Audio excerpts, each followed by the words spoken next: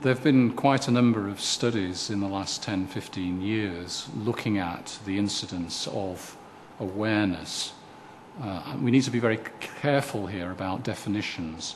What we're now talking about is specifically situations in which patients have full conscious, or as psychologists call it, explicit recall of events that happened during their operation, during their general anaesthetic.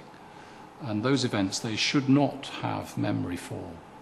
From a number of recent studies, we know that the current rate at which people become conscious during an operation and subsequently after the operation is over have memory of the fact that they were conscious is between 1 in 500 and 1 in 1,000. Now, many would characterize that as being rare or uncommon. But as we sit here right now, there are probably many thousands of operations going on up and down the United Kingdom. So if you think about it in those terms, there's probably, maybe at least a handful of people right now as we speak in the UK experiencing some degree of awareness of their operation. Now, not all of those people will be psychologically traumatized, but a significant proportion will be.